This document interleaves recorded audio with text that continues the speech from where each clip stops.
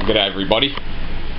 It's just something I've been working on as a bit of a Christmas gift to my sister and my mother.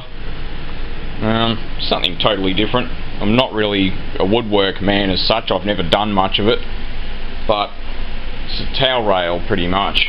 It's very substantial, and that's because it sort of doubles as a bit of a steady rail, you know, when you sort of stand on one leg or something while you're in the bathroom kind of thing, you know, like when you're taking off your pants or something. I don't know where to bloody, but anyhow, it's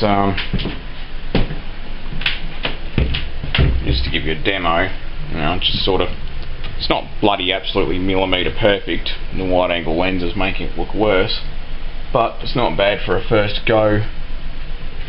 Completely my own design. Help if the bloody thing would stay straight. I mean, it's not totally square and stuff. It's not perfect, but yeah, not much I can do about that, unfortunately. I tried to make it out in the same ways so it looks sort of on purpose, but like that end isn't square, I can tell. But I was going to put screws in the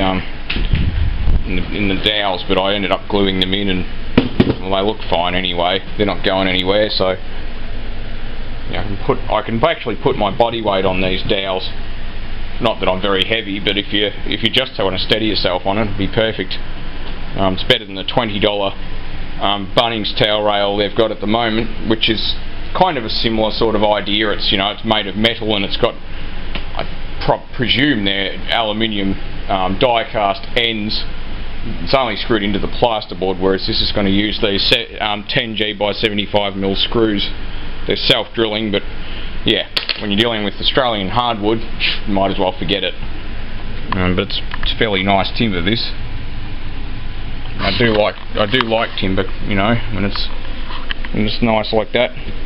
It's a shame it's not all dead square, but I mean, you can't really tell with the wide angle lens, but anyway, it is out slightly. It's not out much, like it's probably out maybe 2 or 3 mil, but I don't have drill presses or anything, and I've got no shed or bench. Like, this has been the workshop bench, but that's only because we've just tinted the windows.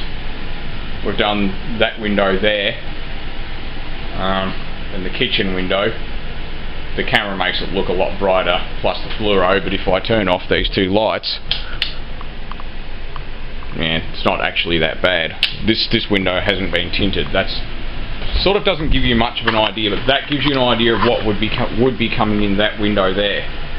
So if you compare the two, the front door and that window, yeah, there's actually a really big difference in brightness. And this is the tint film there. It's 5% mirrored tint film. You know, you can still see through it. Like if you put the camera up, you can still see through it. But it's pretty dark. So that's what I've been doing.